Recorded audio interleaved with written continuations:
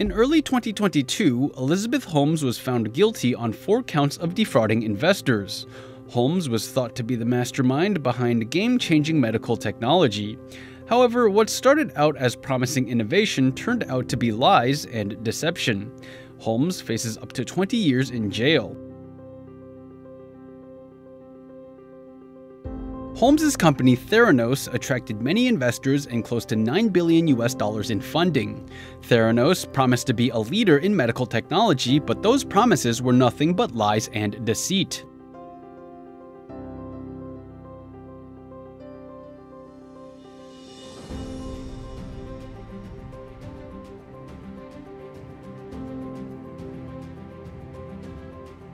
Theranos managed to bamboozle social heavyweights like media magnate Rupert Murdoch and former US Secretary of State George Shultz. Both invested in the company. Former US President Barack Obama even named Holmes a presidential ambassador for global entrepreneurship back in 2015. It's safe to say that the story of Theranos shook the world.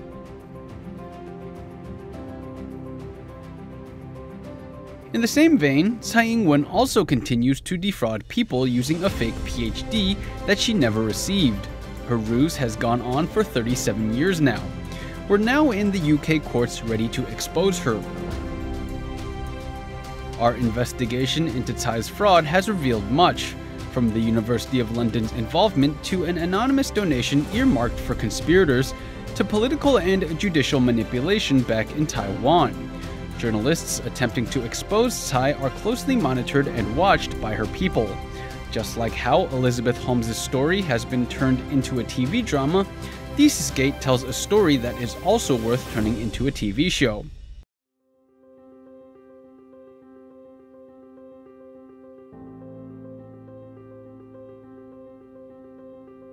Thesis-Gate investigators have been after the truth for 3 years now. During that time, Tsai and her people have been conditioning her supporters into blindly following her lead. Even so, Tsai can't alter the fact that a proper PhD thesis does not exist for her. Tsai is running out of options. Her inevitable downfall will take countless implicated government officials with her. Taiwan's revolution begins when Tsai is placed behind bars.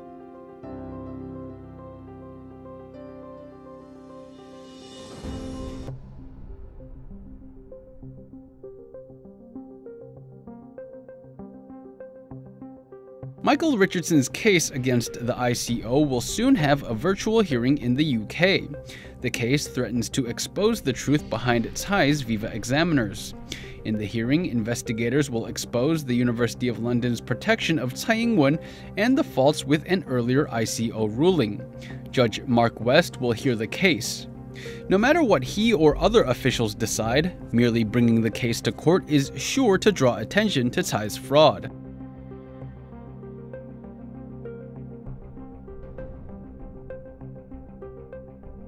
Shortly after news of Richardson's hearing broke, Taiwan's courts started to mobilize after half a year of silence. Dr. Peng's case, alleging that Tsai's thesis doesn't exist, will go to trial on June 10, 2022. Court documents show that presiding judge Zhang Yonghui wants to close the case as quickly as possible. Zhang Yonghui did the same thing before. She closed Dr. Peng's initial case without so much as asking Tsai Ing-wen for her plea.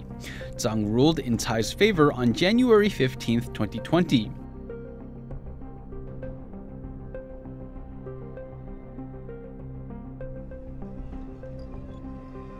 In subsequent court trials, lawyer Li Zhenghua warned against such negligent behavior. Judge Zhang, however, ignored Li's warnings. That prompted Dr. Peng to sue Judge Zhang. Dr. Peng's case against Judge Zhang is currently undergoing appeal.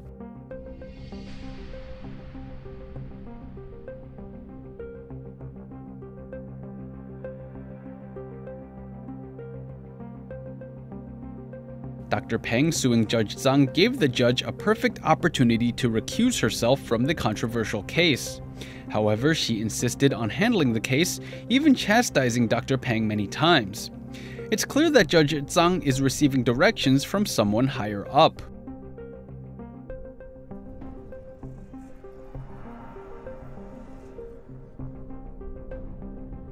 This time around, it seems the courts want to play fast and loose with legal procedure. Instead of holding a pretrial hearing, the courts want to jump directly into debates. The courts also said that if either party can't make it to the court date, then the judge will issue a default judgment. It's clear that Judge Tsang has already made up her mind about how she's going to handle the case at hand. She wants to hand Dr. Pang a loss, counting on the fact that he will not make it to court.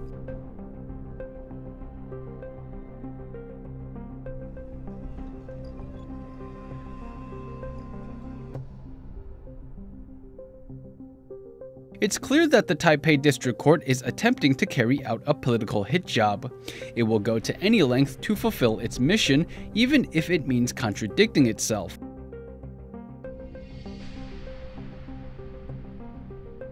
For example, Judge Zhang Yonghui should have recused herself after the High Court threw the case back to the district level. If a case that's ordered to be retried sees the same judge, what's the point? How could Judge Zhang know where she made mistakes the first time she heard the case? The case should have drawn a new judge entirely.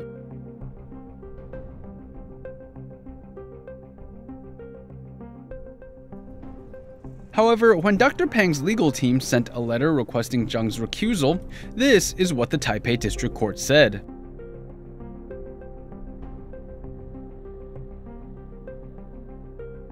This case, filed on January 15, 2020, is a simple matter of proving fact. There is no legal interpretation required. There would be no problem with the judge's ability to preside over the case.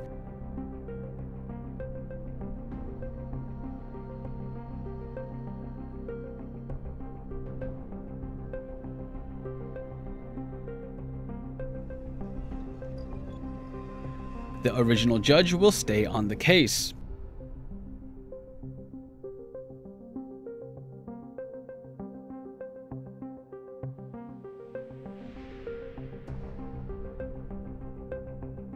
Taipei District Court allowed Judge Zhang to stay on, saying that the case will garner a procedural ruling. However, in Zhang's prior ruling, she wrote that the defense also requested a ruling for whether or not the defendant received a PhD.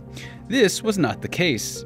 Judge Zhang put her own subjective opinions in the ruling.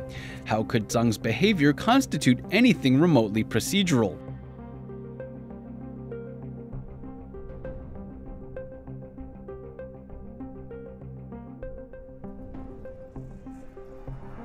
The district court document denying recusal didn't so much have a signature on it.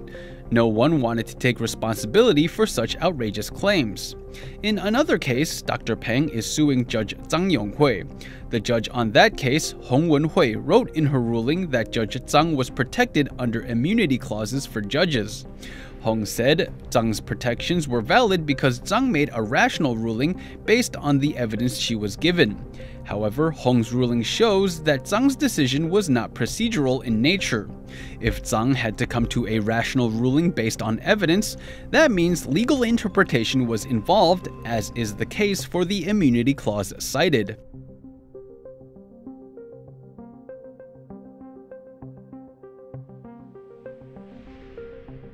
It's strange. Why is the nature of Zhang's ruling twisted to better fit her needs?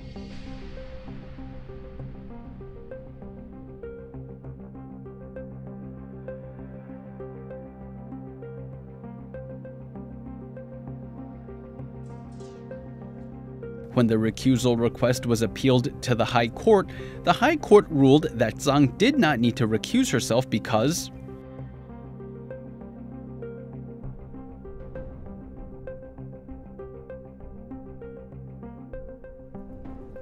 the High Court did not have proper jurisdiction to force a judge from a different level to recuse themselves.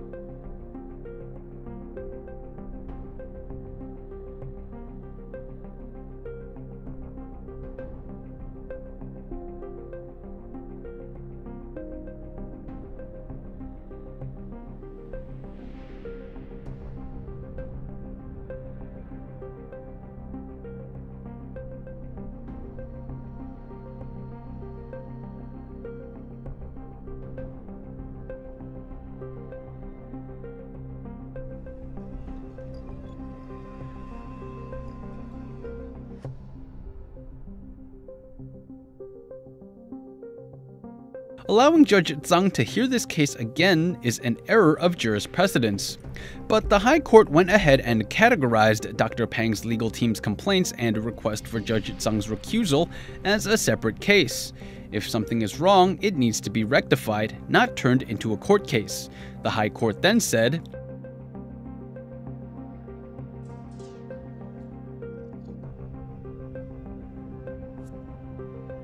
the judge selection process is done in a fair and impartial manner that is used to prevent bias. The recusal request is not grounded in legality but rather courtesy. Legality and courtesy are two different matters, which the applicants have confused. The court does not see a need for immediate recusal.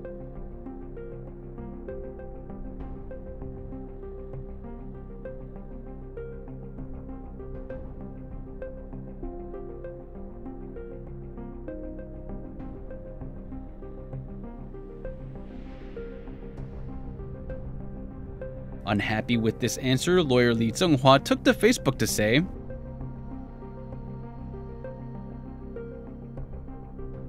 the Taipei District Court is the one that can't seem to straighten out case distribution and recusal procedure, and it still has the nerve to say that I'm the one that's confused?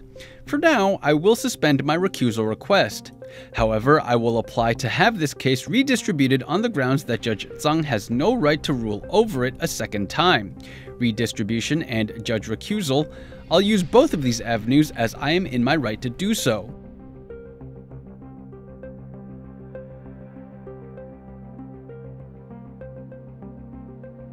If a judicial system cannot uphold justice, does that mean it's time for the people to revolt? What kind of political pressure is at play here? Why do authorities insist on having Judge Tsang hear this case? What compels justice administrators to turn a blind eye to such flagrant administrative mishandling? This isn't the first time the Taipei district courts have taken Thesis-Gate investigators for a spin. Political interference has been a regular occurrence throughout Thesis-Gate. During Dr. Pang's case against Xavier Chang, Judge Zhou Yuxuan dared to request evidence from the University of London. But the Foreign Ministry quickly shot that down, saying Taiwan and the UK do not have the appropriate agreements to request evidence from each other. Shortly after, Judge Zhou was quickly switched out for another judge.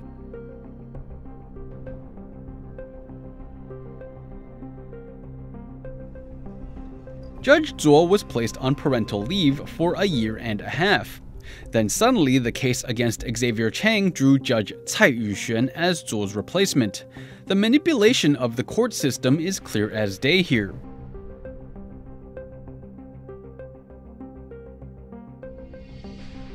As Tsai's validity as a suitable replacement for Zhou came into question, the Taipei District Court once again replaced Tsai with Judge Li Xiaofen. The replacement of Tsai with Li may as well have been an admission of guilt that the court was playing by someone else's rules. However, there is no limit to what the other side will do to get what it wants. In Tsai Ing-wen's libel case against Dr. Dennis Pang, we see that everyone from the prosecutors to the judges are all agents of Tsai. This cabal of conspirators successfully got a warrant issued for Dr. Pang's arrest. Prosecutor Huang Wei's appointment to handle Tsai Ing-wen's case was just that, an appointment by Tsai herself. It's not uncommon for prosecutors to be given assignments based on political preferences. Huang's superior Xing Taizao attested as much during a legislative hearing. 我们一般刑事案件的时候，检察长可以指定分案嘛可以那他根据什么样的法规？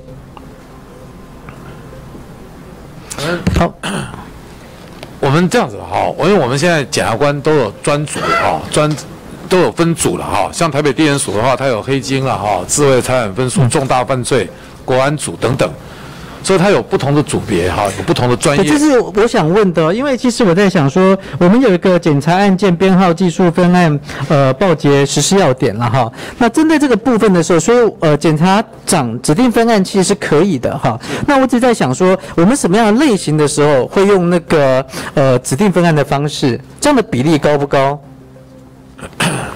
我刚刚有提到，我们一般有专组了哈，对专组嘛，你刚才讲说到智慧财产权等等的问题，也有证照的问题了哈。OK， 所以我们大概基本上这些案件都会分给这些比较专组或是有专业执照的检察官来办的。对，专组有专业的部分嘛。好，那我想请教一下检察长，就是说，妨害名誉这样的案件的时候，会指定分案吗？我们还有特殊案件，特殊案件的话，这个或者比较社会瞩目的案件，我们有的也会分给。好，因为我在想说，在你的经验当中的时候，就是妨害名誉指定分案的情况高吗？有多少这样的案子？当然，我们一般妨害名誉的案件，因为它刑责不重了哈。对，轻案嘛。指定案件的是不多了，不过。如果是特殊的案件或者是社会瞩目案件，还是会的。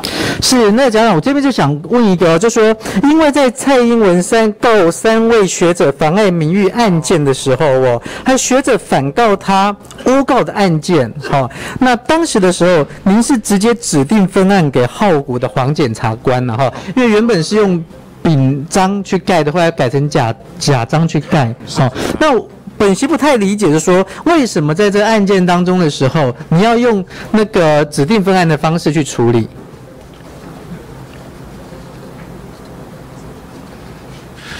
这个我们甲章乙章因为是相悦了都是授权章啦。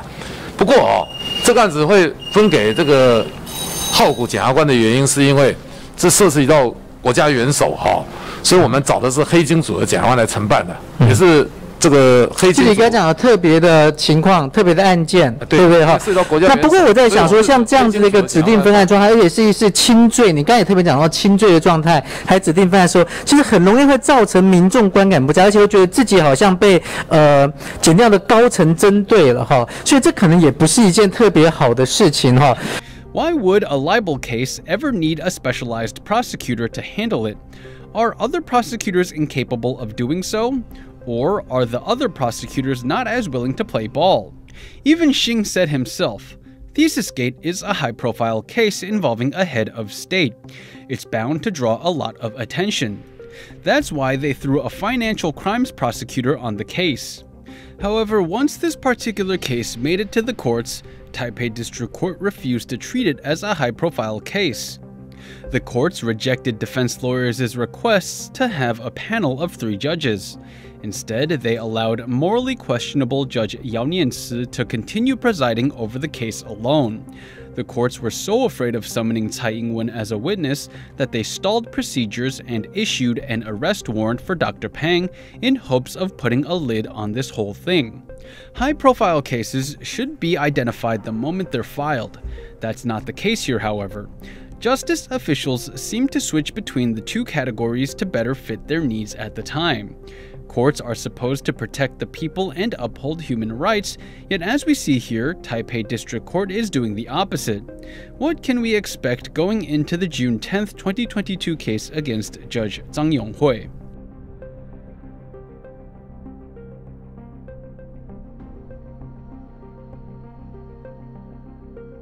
The failures of the Taipei District Court will be documented in our new book. The book will serve as an eternal record of how the court failed the people. Every official who has played a role in covering up Thesis-Gate will be brought to justice by our hand.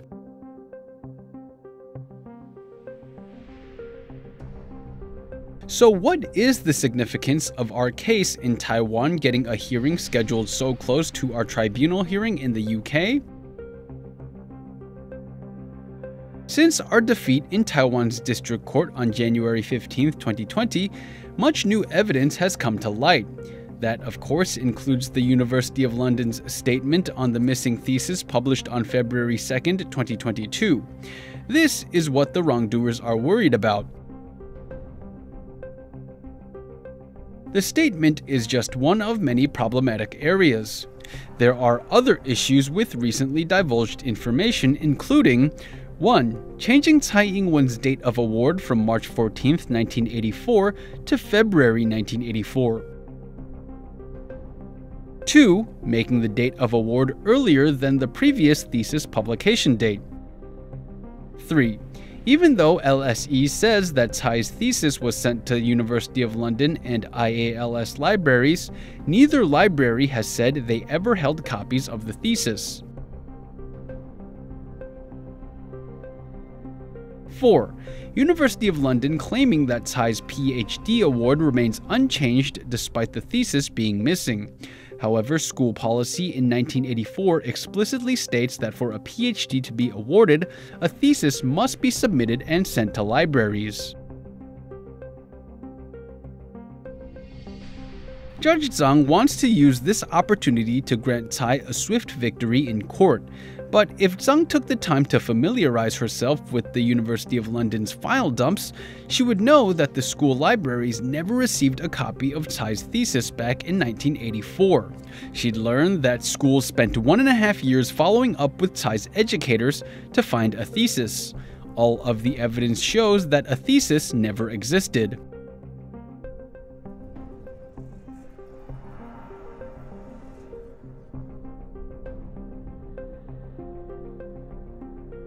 There is only one course of action for Tsai Ing-wen's group and their conspirators in London if they are to keep up this charade. They'll need to convince people that Tsai did not have to submit a thesis to the library when she was a student 35 years ago. Then they can just put the rest of the blame on the examiners who lost Tsai's thesis.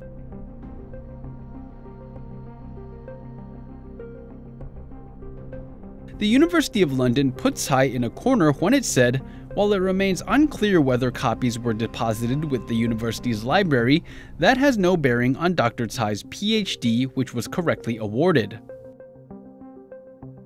这个论文当年是35年前的论文所以当时的做法有它的做法嘛那如果你以现在的眼光去看过去的，那当然就说你或许有一些要问的问题，但是基本上我们都处理论文都按照当时的规定在处理的了处理论文都按照当时的规定在处理的了第二个部分，依照 LSE 的规定，事实上依照大部分学校的规定也是一样，每一位博士生都必须缴交论文，那么通过博士论文口试才能取得博士学位。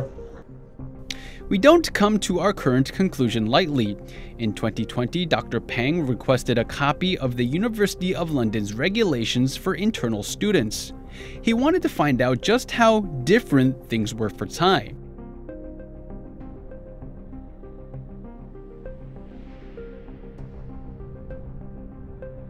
Dr. Pang requested school rules for the 1982 to 1983 and 1983 to 1984 academic years. He wanted to see if the rules clearly stated that theses had to be sent to libraries before degrees were awarded. Kevin Haynes provided school rules for the 1980 to 1981, 1981 to 1982, and 1982 to 1983 academic years. He did not provide Dr. Pang school rules for the most crucial year, 1983 to 1984. On January 28, 2022, one Philip Huang asked the following question on whatdotheyknow.com.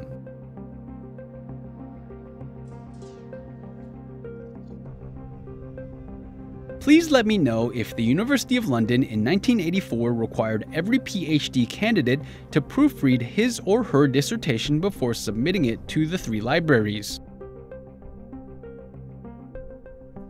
The University of London has long shrugged off investigators' inquiries. However, Philip Huang relentlessly persisted in submitting his question, reiterating that his inquiry did not have anything to do with personal information.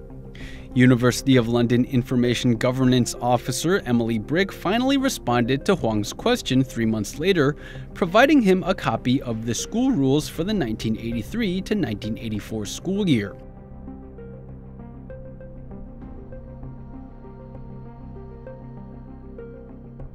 Investigators thought they made a break in the case at this point, but the strange thing is that many relevant pages are missing. Page 1513 begins talking about PhD candidate regulations. However, 1513 skips to page 1525. Pages 1514 to 1524 are missing. Why is that?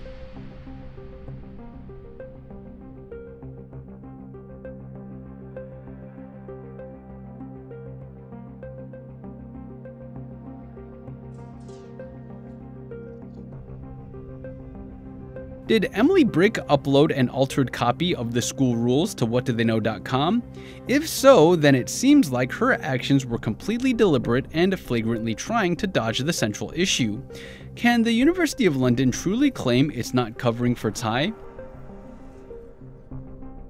Thesis-Gate will see final judgment soon. Now that the University of London is concealing evidence, they are obstructing justice. Even if the Taipei district courts want to keep distorting the truth, they must realize their days are numbered. This international scandal is no longer a matter of how low Taiwan's authorities are willing to go. It's now a test of the people's collective will. Let us keep recording history and see Tsai's scandal all the way through to its very last step.